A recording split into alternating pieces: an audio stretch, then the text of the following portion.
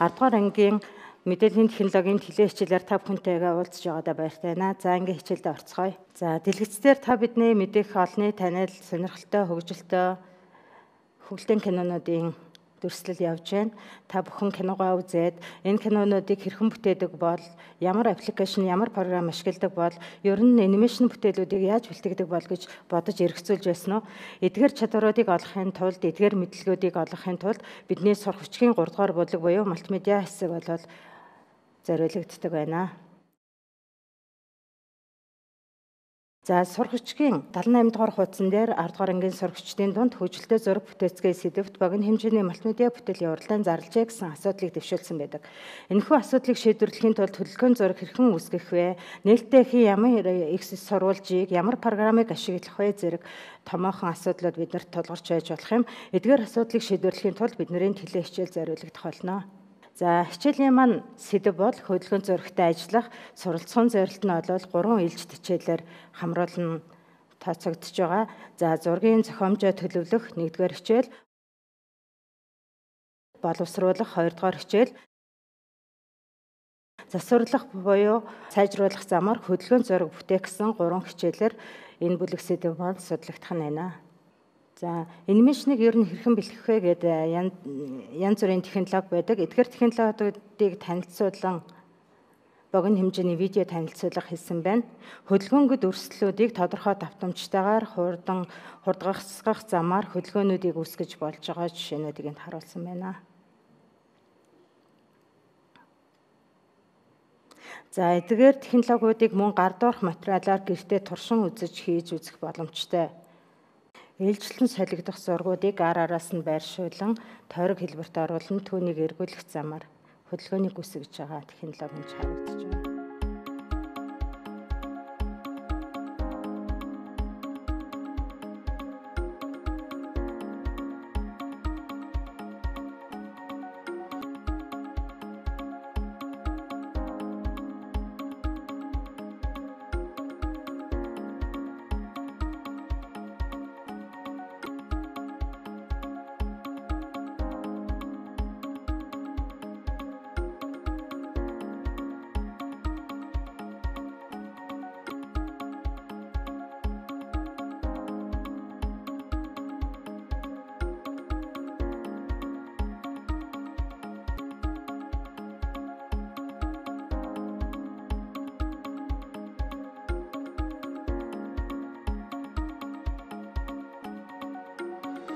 Анимашн буюу хөдөлгөөний дүрслэлээ үүсгэхдээ ажиллаж эхлэхээс өмнө бид бүхэн тухайн дүрслэлүүдээ бол төлөвлөх шаардлагатай. Төлөвлөлтөө дараах үндсэн гол зүйлийг ерөнхийдөө бол анхаарах нь зүйтэй. Хийж буй анимашны маань баатрууд хэн зориулагдаж байгаа вэ? Зорилттой үзэгч нь хэн бэ? Насанд хүрсэн хүмүүс байх уу, эсвэл бага насны хүүхдүүд байх уу гэдгээс шалтгаалаад баатруудынхаа дүрслэл, өнгө, орчин эдгээр зүйлүүдийг бол харгалзан бодож үзэх хэрэгтэй болно.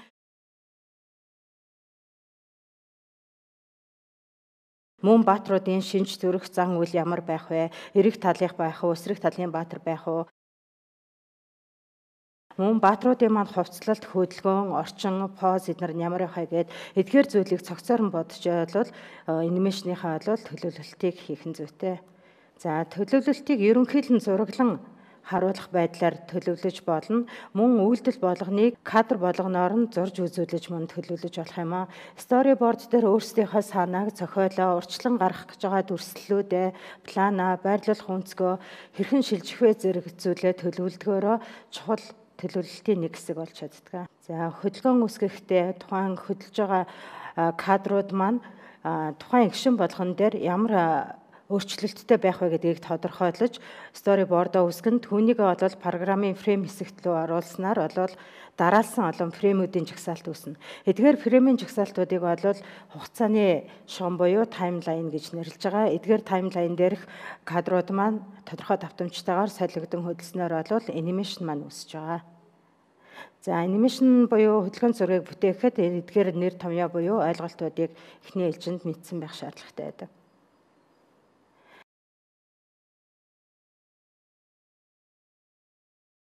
За дараагийн нэг ойлголт нь бол биднэрт бүхэл хэсгээр харагдаж байгаа нэг зураг мэт харагдаж байгаа зарим зургууд бол дотроо давхраг болон салж барьсан байдаг.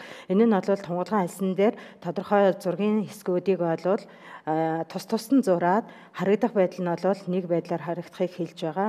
Энэ нь бол тухайн зураг болон объектын нэг хэсэг гэж бол давхаргыг бол ойлгож болно. За анимашн буюу тэдгээрийг хэрхэн бүтээх вэ гэдэг талаар ерөнхий товч ойлголтыг өглөө.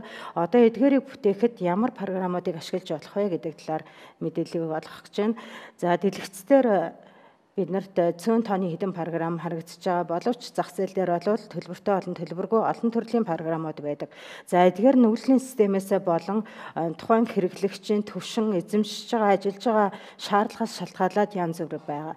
За энд дурдсан байгаа програмууд нь бол чөлөөтэй буюу нээлттэй эхийн үнэгүй програмууд хэвчлэн Windows, Macintosh системүүд дээр бол ажиллах боломжтой програмуудыг та бүхэнд санал болгож байна. Эдгээр програмууд одоо нэмэлт програмуудын талаар тайлбар дэлгэрүүлж уншихыг хүсвэл сургачгийнхаа 85 дугаар хуудаснаас уншиж бодох юм аа.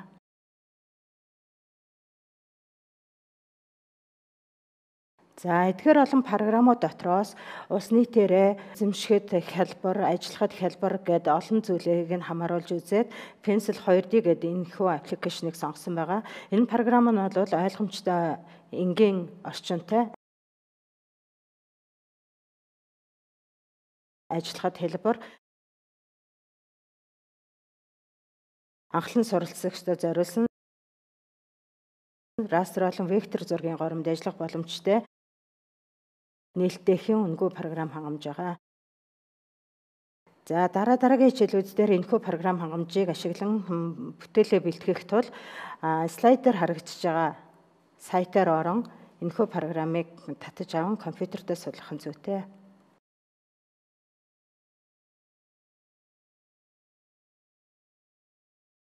За програмын орчин болон түүн дээр бэлтгэж болох хамгийн энгийн анимашныг танилцуулъя.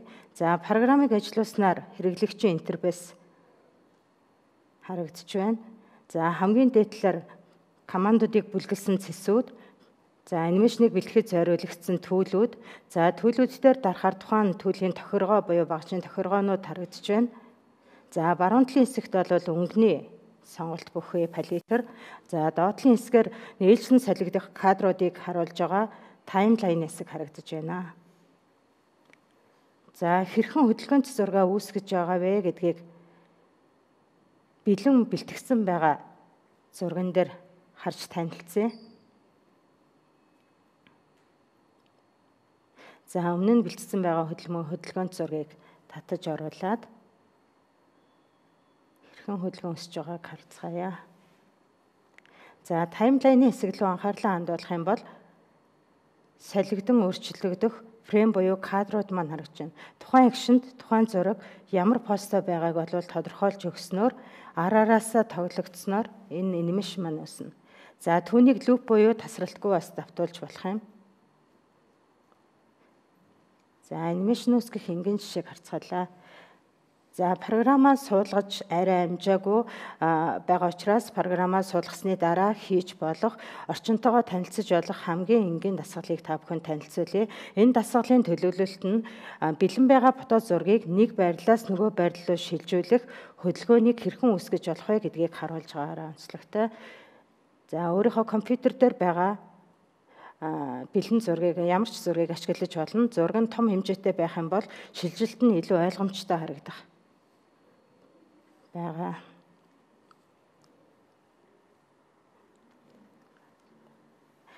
За програмын маань таймлайн дээр 3 layering хэсэг харагдаж байна. Камера, вектор, bitmap гэдэг. За камера layering 1-р кадр дээр зураг аль хэсэгт байрлаж байгаа вэ гэсэн позыг тодорхойлж өгч байна.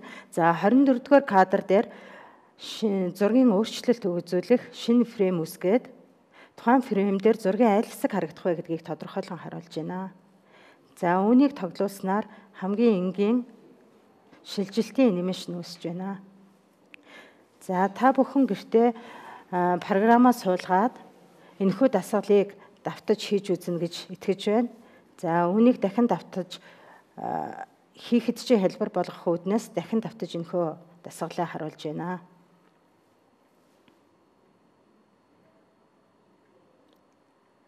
тухайн фрейм дээр зургийн айл хэсэг харагдах вэ гэдгийг тодорхойлох нь нэгдүгээр чухал.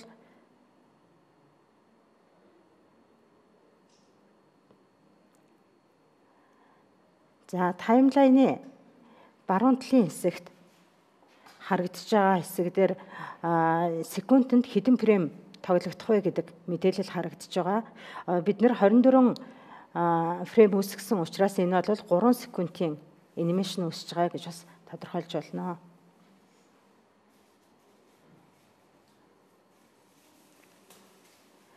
За анимашн үүсгээд дуусны дараа түүнийг видео хэлбэртэйгээр бас экспорт хийж хадгалах боломжийг энэхүү програм маань олгодог. За файлаа хадгалах байршлаа сонгож байна. За файлынхаа нэрийг өгнө. За сave буюу хадгалах товчийг дарсны дараагаар анимашн маань ямар пикселтэй дэлгэцээр хадгалагдах уу, аль фреймээс аль фрейм хүртэлхийг экспорт хийх вэ гэсэн тохиолгоог сонгоод окей товчийг дарахад бол файл маань экспорт хийгдэж байгаа.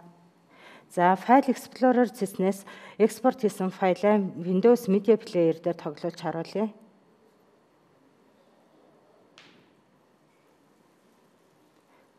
За ийм шилжилтийн хөдөлгөөний төрслөл үүссэн байна.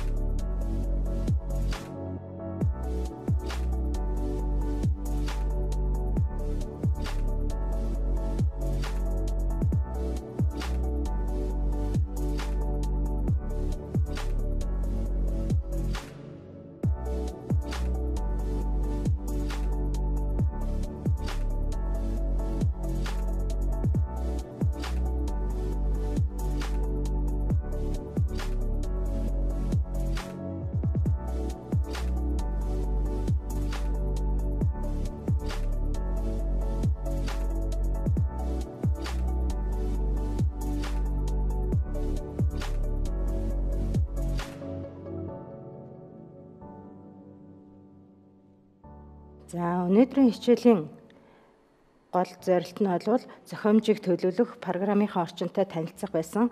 Дараагийн хичээлээр бол энэхүү програм дээр зурган мэдээлэл, хөдөлгөөн зурган мэдээлэлээ боловсруулах байгаа.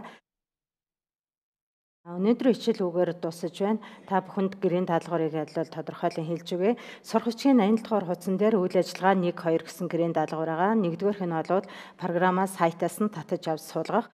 Хоёрдугаарх нь өнөөдрийн видео хичээлдээр гарсан нэг байрлалаас нөгөө байрлал руу шилжих хөдөлгөөний дүрслэлийг бол хийх.